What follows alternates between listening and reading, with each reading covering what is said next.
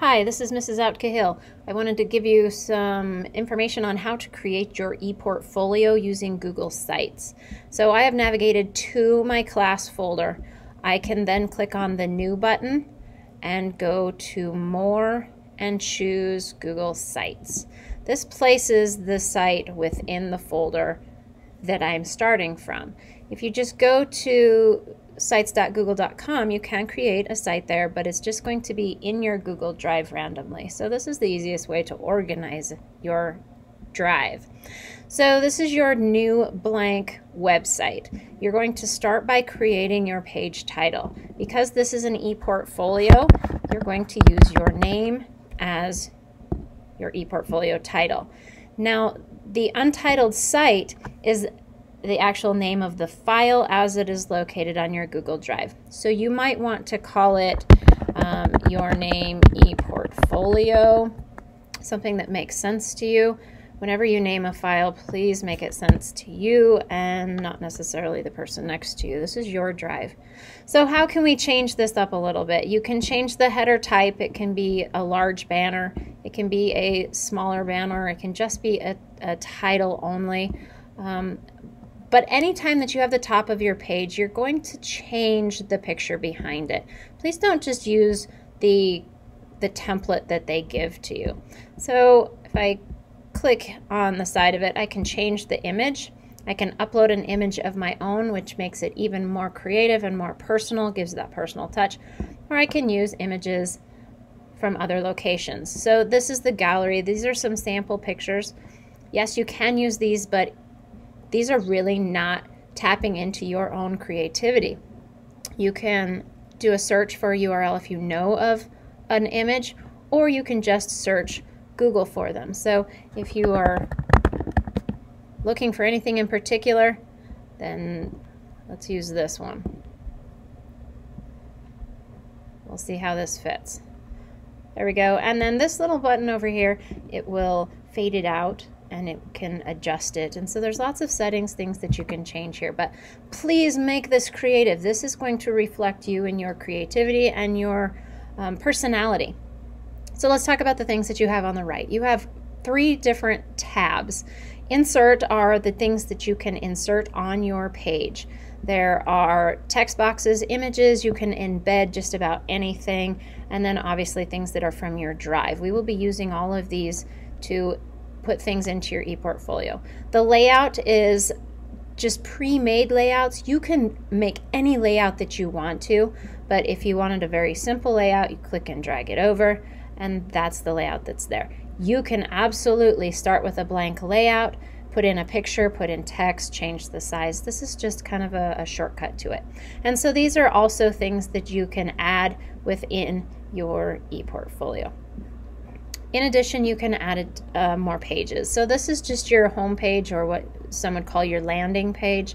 This is that very front. It's the cover of the book kind of a page. So your home page is here. If you want to create additional pages, you're going to click on the plus button and choose New Page. So this page is going to be about me.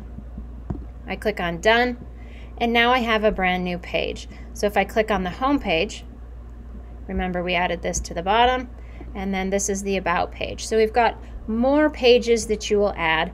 Make sure that you're staying organized. Sometimes you can use a mind map or draw out what you think your content is going to be within this, just to kind of keep it easily readable, and for you as a creator, you know where everything is.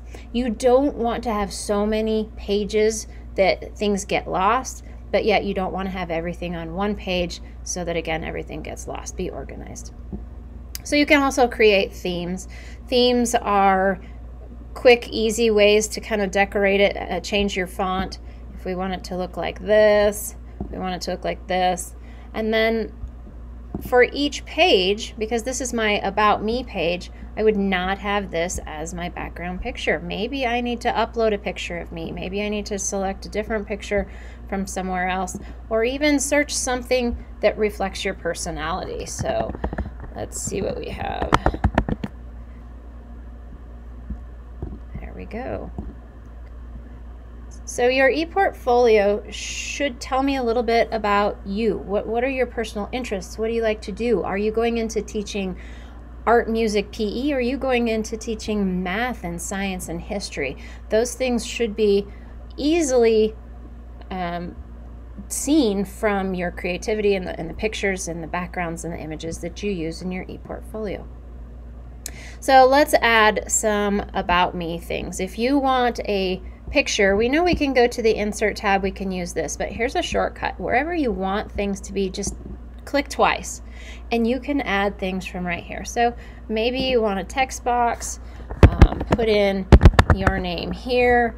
You can change the way that font looks. Maybe you want it to be a title, makes it bigger. You can change it, be bullets, decorate it, make it look yours. Images, I can go to this image here.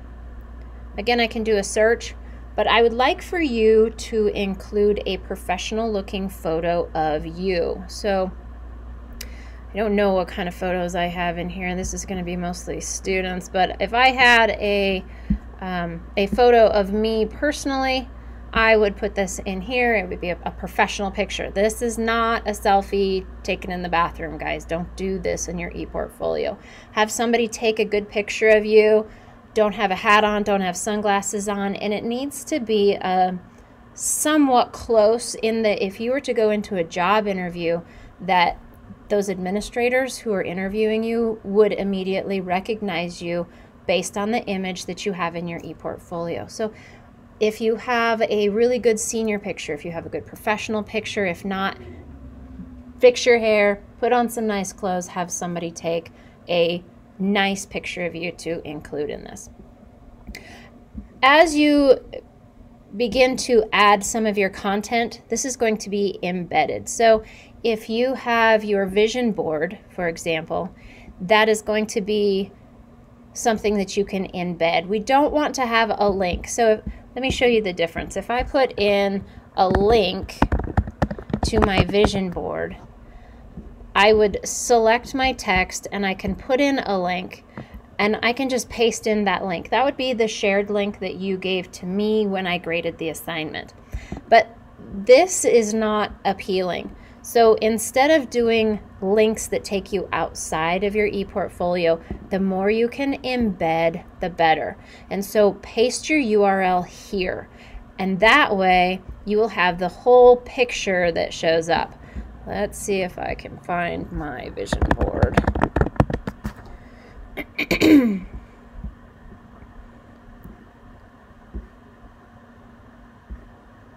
Okay, here's my vision board. So if this is my vision board, I will go to my share settings, share. This isn't a PDF version. If you did it in drawings, it would look a little bit differently. But copy the link so that anyone on the internet can view it. So I'm going to copy the link, go to my ePortfolio, double click, click on the embed link, and here's where I can paste it in. Comes up with a little preview of it. Yep, we're going to insert that. And there it goes. This is so much better than a link that takes you outside. So you can stretch the size, you can do all kinds of things here. Each item that you add in your each item you add in your ePortfolio, you will have a reflection piece. And so if your reflection piece is on this side, it automatically sizes things. You can change the text size, whatever you want to. But your reflection really needs to tell me what that piece of learning was about. Not only did we learn the vision board in order to create a vision and have a direction with our life and our profession, but it is also to learn about collages and photos and images and how students can use this in the classroom. So your reflection journal or your reflection piece is almost journal-like, but it is telling me about the tool that you used, what you learned, and how you can apply that in your classroom. So this is your own reflection. It is not something that you should ever look up. nothing that a website would already have. This is really explaining to me how your learning took place. So every item will have some kind of a reflection. You will also need to include some contact information. So all of us have social media. You will need to go to your Twitter and your Instagram, and you'll need to copy your Twitter handle. Where do I get that? Well, I can go to my profile, and my address is right up here. So if I copy that, I can put that into my ePortfolio. And along with this, don't be afraid to add some pictures. See if we can go out and find a good picture for social media.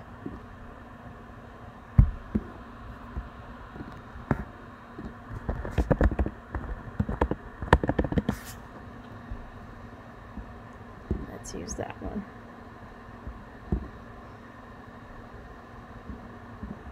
Okay, I'm so glad that it did this.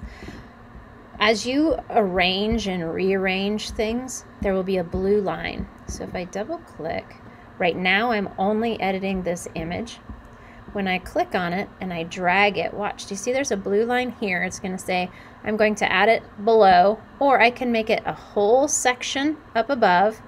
I can even drag it to the side. And there we go. So that blue line is going to tell you where things are. Might want to move it over here. That even looks better yet.